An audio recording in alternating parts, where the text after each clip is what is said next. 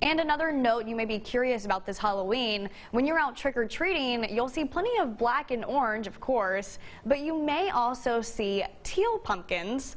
Fox 51's Olivia Sandusky.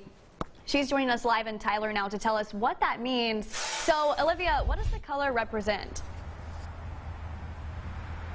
Well, Kara, that's right. If you go trick-or-treating and you see one of these adorable little teal pumpkins on somebody's front porch, that means the residents will be providing things that are safe for children with allergies. This project actually started in 2014, and the main goal is to include all trick-or-treaters so kids with allergies don't feel left out.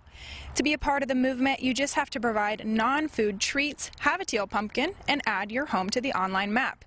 Lindy Britt has a teal pumpkin on her front porch. She's offering allergy-safe treats for kids in Tyler.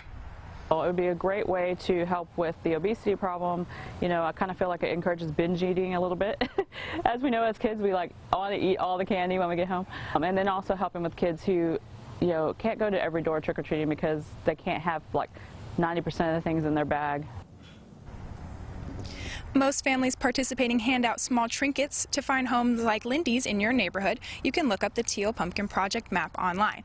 I was able to find a handful of homes in East Texas that will be providing allergy-safe treats. If you do plan to go trick-or-treating tonight, remember to check the ingredient list on all candies as well as expiration dates. Reporting live in Tyler, I'm Olivia Sandusky, Fox 51 News.